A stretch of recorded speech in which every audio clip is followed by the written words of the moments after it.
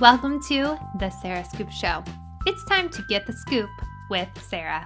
Dr. Michele Ross. I was on Big Brother 11 and a whole bunch of other shows as the first scientist to star on reality television. So right now I'm actually a cannabis scientist. I've written 5 books, including Vitamin Weed, and I'm actually starting a new mushroom company called Mushroom MD.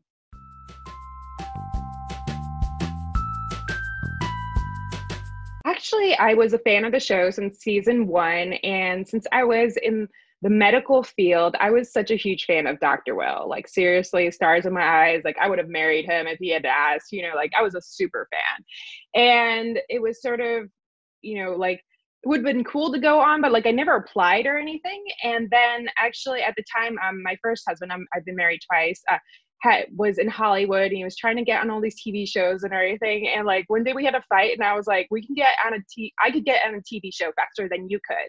And I'm a scientist working at Caltech, and no joke, I literally applied to a Craigslist ad for scientists who want to be on TV. Totally weird, because there's never any post like that ever. And I'm like, okay, literally like 5 minutes later, I get a call, and it's like, hey, this is Big Brother. Do you know what that is? Would you be interested in this? And I'm like, literally drop the phone, like fall over, like I almost like fainted, like no joke. I was like, what are the chances?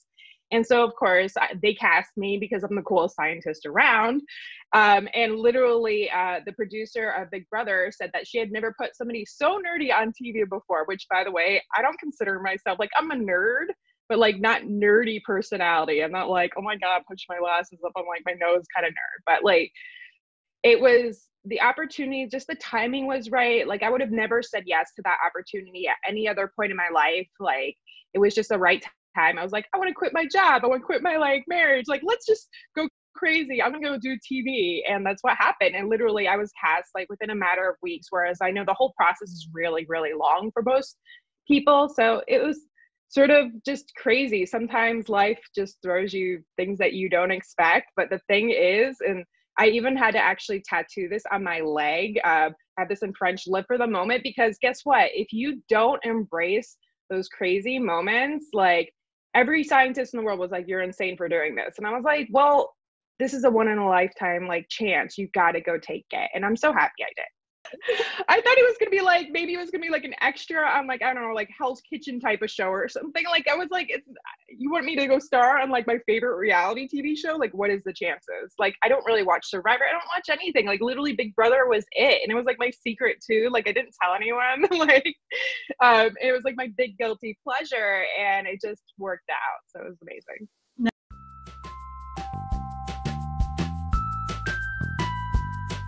It was one of the reasons too why, of course, like I had to say yes, because as a scientist, I hadn't, not as a scientist, but as somebody who wanted to grow up to be a scientist, I had never seen any women scientists. Literally, it was until I was the age of 21 and I had worked in a lab and I finally found a women scientist. I had no role models. Like, I was like, I want to do this, but like I just kept saying men. And then if you think about like science and TV, it was like Bill Nye the Science Guy. Like, you just couldn't think of like a woman that was doing it. And now, of course, years later, it's interesting because I think I sort of broke the mold.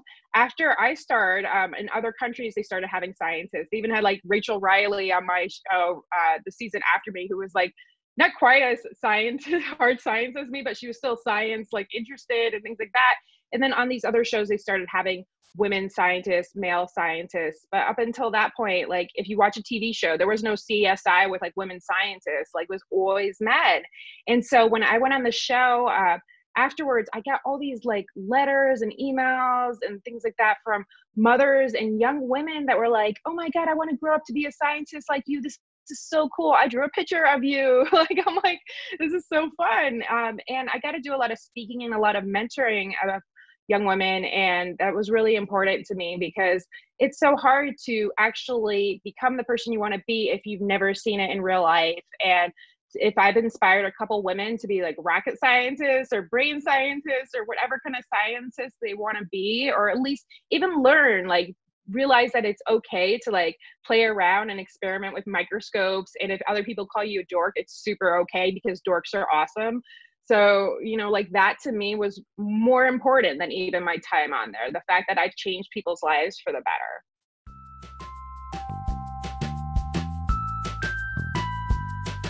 as a scientist, I'm always consuming information, reading, studying, learning. Like I'm a lifelong learner. And for me, I didn't realize how damaging it would be almost to not have any new information. I felt like my IQ like literally went down like 20 notches in the house just because you're not reading. And then it's a lot of gossip and stuff that I'm not used to consuming. Like, I feel like that's like negative energy stuff sometimes. I try to, stay positive, especially because I work with a lot of patients and things now. But like, I can't believe that I spent 2.5 months not thinking like in that way. And doing a lot more of like emotional intelligence type of stuff. But it was still, it's emotional intelligence to be in the house, but you're also like in a game. It's very weird. So like my brain was operating in a very different way than it normally is. And for me, to even go back to work, it almost needed I needed like almost therapy to like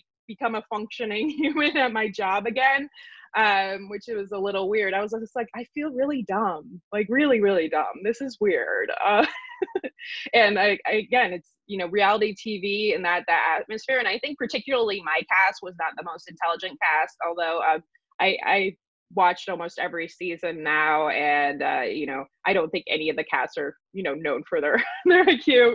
They always have some interesting characters, but I just wish I would have had like somebody else like at my level to talk at least through that season.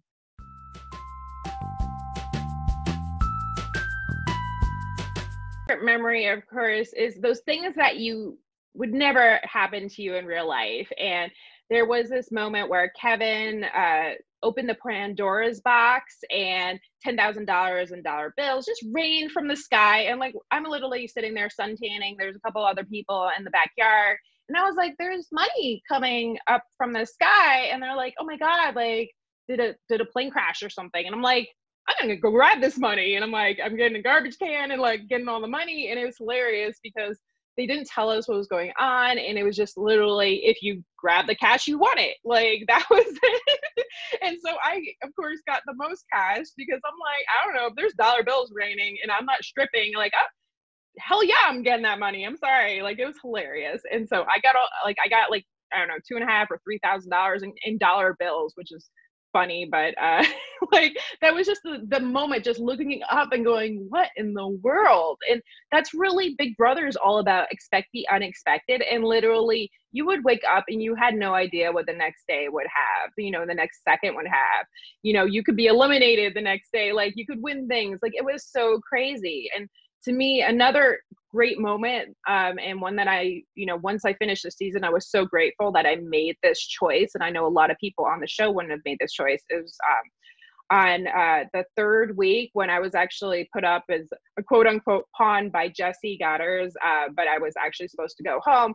I actually won a TV prize in one of the veto competitions, and I threw it back in because I knew that if I had won and I didn't win the veto, that I was going home despite them telling me I wasn't. And so I threw away the big prize, and I ended up winning the veto in that competition. I saved myself. I didn't go home third. Instead, I placed fourth in the whole show, and I lasted despite everyone trying to get me out every single week.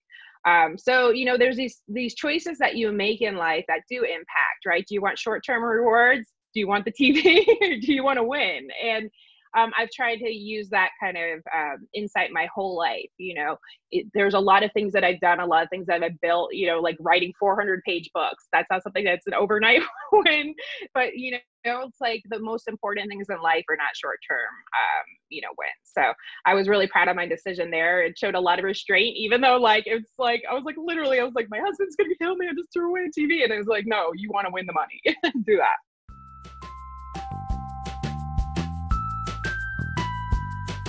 So the whole Michele is evil pinned on me thing was something that was devised by Shima, Kevin, and Natalie, who hilariously were the evil people in the house. So what people didn't see, and what people should know, because Kevin is on the Big Brother All-Star season now, is that Kevin is a horrible person who put he tried to put bleach in my contact solution. He helped throw out my wedding ring. He tried to put red dye in my food. I have a deadly allergy to it. Literally, he had to be told by production over and over again, they can't murder me in the house. Like literally since day one. Like I literally had a team of people who thought that they couldn't. She wins all the comps. Like I literally won the most comps in Big Brother 11. So they couldn't beat me because they all sucked at competitions. So the only way they could beat me is by murdering me or getting me to self-evict, which is disgusting, horrible behavior. And, you know, to be honest, when you realize that the people had done that to you, would you ever talk to people who try to kill you? Like, no, hell no. I tried to be nice and be like, oh, I'm going to forgive you people. But guess what? There's still those people. The only people in the house that like, again, I try to have a relationship with like Jeff and Jordan. They backstabbed me even though I was loyal to them to the end. Like they just, you know, they went on this sort of like that winner's path, which is a little bit different when you have like the tiers of like reality stars. You're like the ones that are like invited back and the ones that aren't. So like whatever, they did their thing. But in terms of who I still talk to, really, it's Ronnie. I love Ronnie. It was funny because we didn't get along the house, but he's a real person. He's, you know, he's authentic. Yes, he was a liar on the show, but like he's a teacher. He's a really nice guy. He's a beautiful son now. Like I love his wife, like good people. But like looking at Kevin, right? Like I'm so angry that Kevin got picked. And then people are like, oh yeah, he's great. Like he was this great player. I was like, he wasn't. He just like stumbled into you know, his finish, to be honest. And I was really broken by the time like he beat me, like right at the end. I mean, I had been on 4 weeks of slop. I like literally every second of my life was like spent guarding my medication or my belongings. They stole a bunch of stuff from me. They threw out my medication. Like I was like literally like I was like a torture victim by the end. And as far as the history of Big Brother goes, I'm probably the worst treated person that's ever lived in the house, which is disturbing, to be honest, because I work in therapy and stuff. I'm like, how are these people even allowed to do this? I was really angry that that production did that. But watching it now, I am so happy. I'm like, please, Kevin, please get voted out every week. And everyone's like, aren't you supposed to be rooting for him? I was like, no, I hope I know he's never going to talk to me again. I hope he reads the things that I posted, because you know what? He doesn't feel an ounce of guilt for the things he did in the house. They threw out my birth control pills hoping that I would get knocked up after the show and have to have an abortion. These are things that they actually said, because there's actually transcripts of live feeds. I mean, like, what is wrong with people? Like, that's so sick. That's not fun.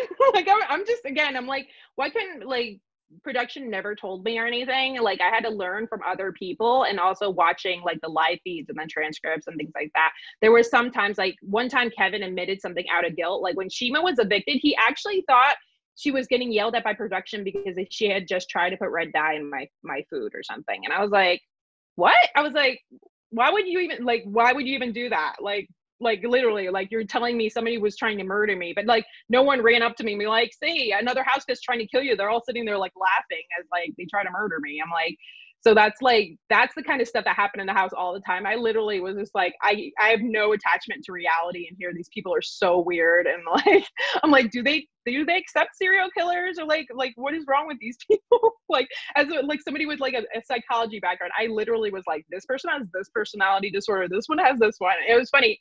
Big Brother actually tried, when I did my personality test, they were like, you're an alcoholic. I was like, I don't even drink. Like, I was like, but you're an alcoholic. I was like, okay, guys. But some of the other people, I think their tests were pretty on point.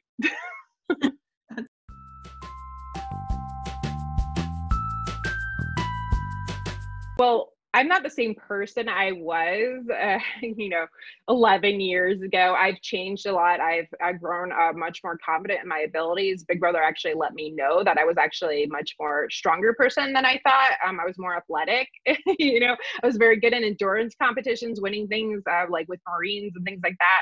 So I know now that I'm strong. I'm confident that I can win things. I'm confident. I'm a little bit better in social game. Last time I was so sort of like deer in the headlights because I had no idea like why people were pitting me as like the devil and things like that, that it was, just really hard for me to even do a social game. I was like, I think these people are trying to kill me, and like, I can't be friends with them. I can't work with them. Like, I don't understand what to do here. Whereas in this house, the competitions, I'm always a beast. Like no matter what, you know, I have a lot of different qualities there that, you know, just make it easy. Like I watch like Kesar, for example, and I'm like, here you have a guy that never wins. Like Kevin never wins. Like a lot of the people that are on like never win, to be honest. And it's so frustrating because I am actually tied with Danielle, with Janelle. I'm tied actually with like all the top people that have been invited back. I'm the only person who invited back that has won like I won 3 POVs and an HOH. So I'm like, I'm a comp beast and the women's side, and I haven't been invited back. And it's just frustrating to watch these people like that don't play well be on the show again. So I would kill it. And knowing that I have some relationships with some of the house guests. And it's funny because I think that I could have even had some secret alliances on the show because people don't know that I know certain people because I've dated people on the Big Brother cast and things like that. So like I have positive relationships that other people don't know. I didn't talk to any of these people. They don't know. I didn't put it out on like social media and things like that. So it's like I had solid relationships. So I could have literally run like secret alliances, like, you know, like like the Renegades and things like that. Like, to be honest, it would have been fun. Right now I'm watching and I'm like been watching a little bit of live feeds and like catching up on Twitter and things like that. And it's like, I'm frustrated. The house is boring as heck. Like, I'm like, this is All Stars? No. One, you guys all seem to need some kind of mental help right now, which is like so sad. And also you could have thrown the therapist and like, seriously. I would have been like, hey, let's fix your trauma right now. Like, let's fix your Big Brother baggage. But it's boring as somebody who's watched how many seasons. I'm like, come on, like it's either bullying or there's nothing. Like that's the only 2 actions in there, and it's sort of like a meanish house, similar to what at least in Big Brother 11 it was mean, but it was like competitive. Like every single competition, every single person there felt like if they didn't win, like there was no one really throwing anything except Natalie. Like people felt like if they didn't win they were going home because it was that like crazy. And right here it's like I feel like they've picked off like a playbook, like, oh, you go home this week, you go home that week, whatever. Like, let's just play. Like, they're not even playing summer camp because they're not having fun. Like, I don't know what they're doing there except collecting their checks. Like, it really looks like they're like, who cares? I got $40,000 or something, you know, during the pandemic. Like, whatever. I'm just gonna chill. And it's like that's not great viewership. It's not fun. It's boring. And again, some of them are petty and mean. So they casted some mean people.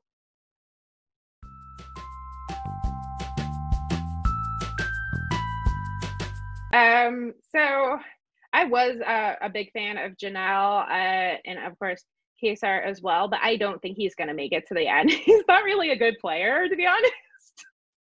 And he's older, so like I don't think he's gonna suddenly like, you know, come out as like I win comps. Like it's not gonna happen. So he's like a personal like a human favorite, but like he's not gonna win the game. So in terms of who actually will, goodness, again, I've been a big fan of Danny Donato for years. Again, you know, her gameplay was pretty good, although, you know, she did get some assists from, you know, the showmances and things like that. So it's interesting in this Big Brother seasons, these showmances obviously didn't happen because a lot of people were married or things like that. And so she's playing a different game. She's playing a mean game.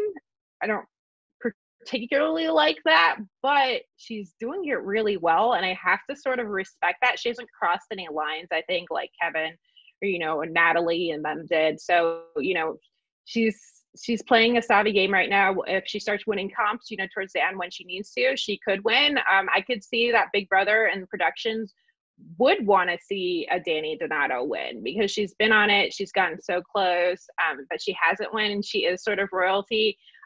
You know, even though she's sort of like, it's funny when you compare Janelle and Danny Donato, it's sort of like you have like like Linda versus like the Wicked Witch, and like literally, and it's so funny, but like she could win. And but there's also the problem that there's a lot of strong men in the house and they've gotten 3 women out in a row. So we could have instead, she gets the end, she gets knocked off like in 4th place, like Brittany did with the Brigade. And then you have like the 3 bros make it to the end. So I would like to see Danny win. I think she's going to get picked off. It's really hard to sort of play for yourself. Like I did, like you can only get so far. Like if you miss one question, like your season's done, you know? So I think that actually somebody like Enzo will probably win.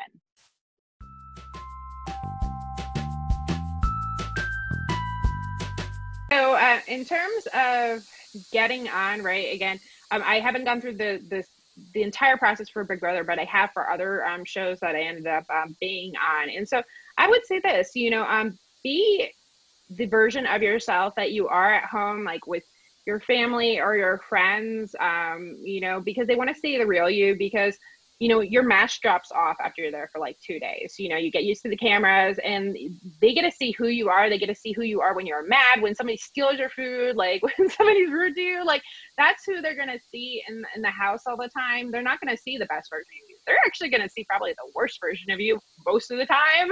So it's like, who are you when like, what are you passionate about? What are you feisty about? Like, what are your buttons are? Know yourself, show yourself. And they'll be like, oh my God, I'm like this princess. I'm like the best person in the world. Like, I have nothing's wrong with me. Like, I'm so nice. Like, it's just like, we're all different shades of, wrong and baggage and things like that. And Big Brother does bring it all out in you, but like, show that you are competitive, show that, like you do. Again, there's like a weird balance between, they like sometimes super fans, but they're not always that interesting on the show. But like, show that like you want to compete. That was me when I went on there. I was just like, I'm a big fan, but like, I want to crush it. I'm a Jersey girl. Like, I'm going to be like a beast. And if people get into my business, I'm going to like scream at them. By the way, I did the opposite. When people like got in my face, I went like clean the toilet. Like, but like when I'm actually much more normally feisty, and it was sort of weird. It was just like, you're also trying to compete for money. So it's like a weird thing. I was like, the Jersey girl way. But like, I let them know, like, I'm a scientist and this is who I am, like in my real life, like professional life, but this is who I am at home. And it's probably not someone you're expecting, right? Like, it's always like, who are you and what makes you interesting? There's, thousands of bartenders in the world. There's thousands of pilots. There's thousands of like, like whatever your occupation is, but like, what's interesting about you? Oh, you're like, you're this profession, but you bake pies at home. Like, that's totally unexpected. It was like, whatever it is that makes you a little funny. For me, it was, when it came down to final casting, like they literally have a version of you, like they pick between two of you. It's like, there was me and there was another nerd, and I won't go into the specifics of like, but she was like a musician, like she played the violin or something. Like, it was just like, I could tell she was going to be my slot. It was fine. Like, the CEO of like CBS had to pick between like which one was going on. And I was like, holy crap, that's me, but like a different kind of me. And I was like, which one are they going to go for? And I was like, I think they should go for the saucy nerd that's like not what you expected, but is, the complete package, versus like the typical nerd that's going to like, fade into the wallpaper. And that's what happened. They were just like, you're unexpected. And I was like, yeah, but I'm here to break boundaries, and I'm here to break other people and win the game. So, rather than being the person that's like Nicole A, played a better game in her previous season, but like, she was just sort of pathetic in this one. And that, I feel like the person that they could have casted could have been like that. And so they have to make these casting choices. Be the person that they remember, that they think is going to be interesting, that they don't think is going to be broken in the house, because nobody wants to watch a sad, pathetic person who's under their covers and crying all the time. And this season we get a lot of that, and it's just shameful.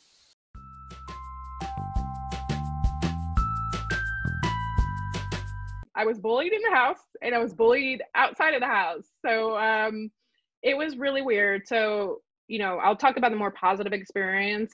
So I was in Pasadena, where California Institute of Technology is. It's a really small town. I was a postdoc there, so I was a research scientist there. And because it was a small town, everyone knew I was on the show. People are so weird. I went to the grocery store. People were like hiding behind like columns and like taking pictures of me and stuff, talking to me. And I was like, hey, I'm cool. I'm a normal person. You can talk to me. And people were just weird beyond anything. And it was awful. And so I was like, I think I need to move. Like, this is weird. And by the way, it's funny because Pasadena is like literally 45 minutes away from Hollywood, but it's like, it's not Hollywood. Like, there's not actors there and things like that. And so people there were so weird. And I ended up moving actually to LA, and everyone is famous there. And it's like, I don't consider myself famous. I'm like ZZZ, like, but at the time, we were sort of hot because we had just been on a show and things like that. But it was like normal. And also it was cool. Like, it was like, oh, it's not weird. Like, no one's trying to stalk me at the grocery store. Like, it was, so I was able to just live my life by moving to LA. But the other thing that happened was while I was on the show, I was actually trying to sell my house and go through the process of divorcing my first husband. And the thing was, it didn't mesh with the story that I had when I applied to this show, which was like, I love my husband and we're going to go buy a house. And so a lot of the viewers got really angry because they thought I was like this wholesome, like wifey who's going to have like 10 kids in our house and this and that. And in fact, like my husband and I were like, we were done before Big Brother.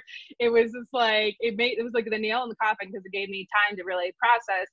This is not what I want from life. This wasn't the right partner. I married my college sweetheart, but like, we're not right for each other at all. And after the show, I filed for divorce, and everyone's like, she got famous and she left her husband. She's crazy. And like, even the other house guests right now on Big Brother All Stars are like, Michele went into a downward spiral after Big Brother. I was like, right, what? I wrote 5 books. I have an MBA. Like, I teach all over the world. Like, because I ditched my first husband, like I went into a downward spiral. Like, you don't know anything about me. And so the problem is that's the narrative that went online. Oh my God, she like posed for Playboy. She's crazy. I was just like, I'm an empowered woman. There's lots of celebs that have, like, who cares, right? So for me, the negative attention I got after the show was just, it was actually a little damaging to me, to be honest.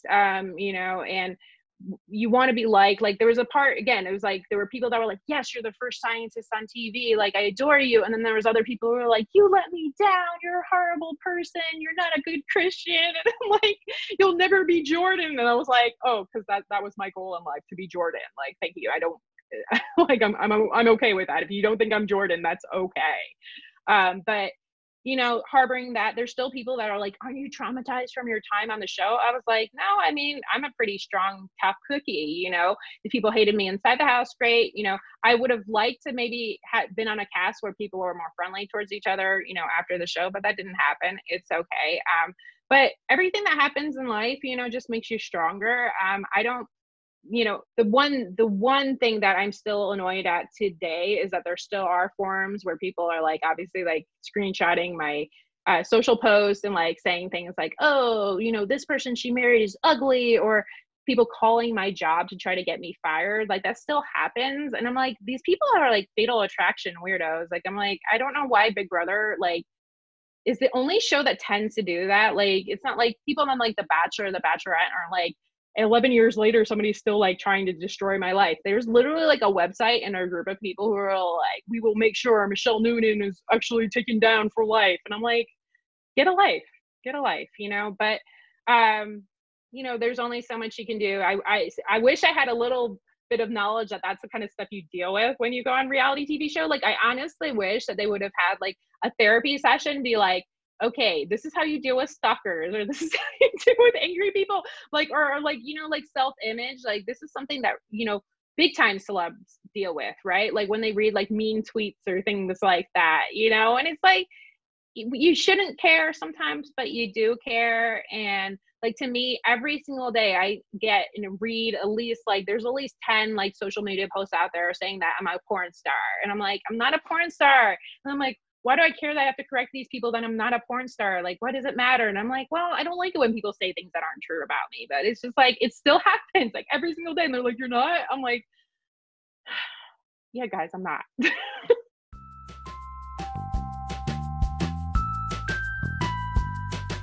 So, you know, before the show, I was actually a doctor. I had a doctorate in neuroscience. So like, they should have called me like Dr. Michele and stuff like that, you know, like Dr. Roga, all the respect, I didn't. But some people didn't know that I was a scientist when I was on the show sometimes. Like, so I had my doctorate. I started writing books. My very first book was Train Your Brain to Get Thin.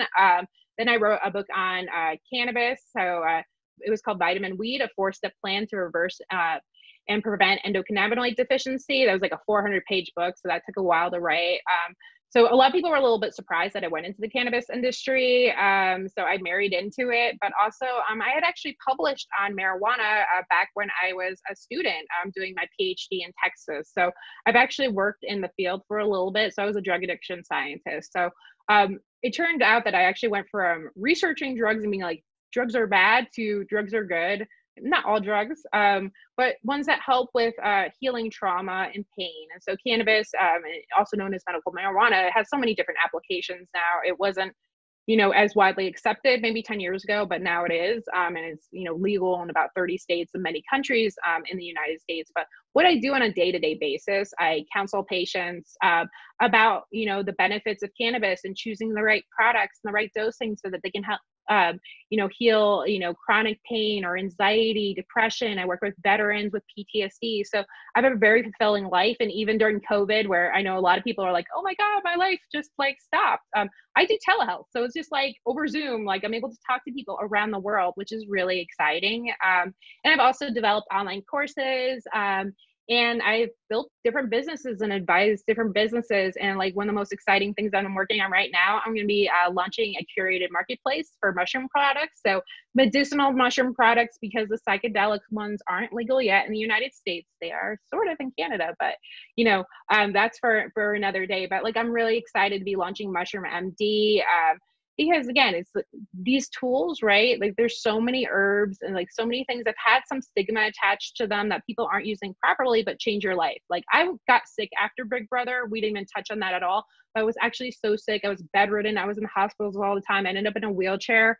And cannabis and medicinal and psychedelic mushrooms are the things that rewired my brain, helped me heal, helped me get out of a wheelchair and got my life back together again. And so my story, my personal story is funny because it usually doesn't even include Big Brother. It's literally my story is about me healing from something that they told me I would be on disability and never be able to work again, to actually functioning at the same level that I did and living my best life and encouraging people to not go down that spiral of prescription drugs and depression and things like that, being, with that label, I'm a sick person.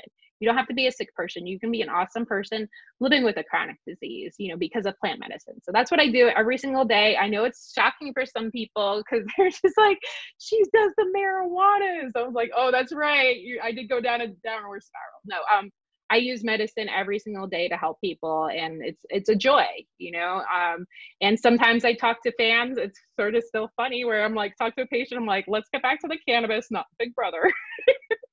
But, I really love my work. Thank you for watching The Sarah Scoop Show. Head to sarahscoop.com for more.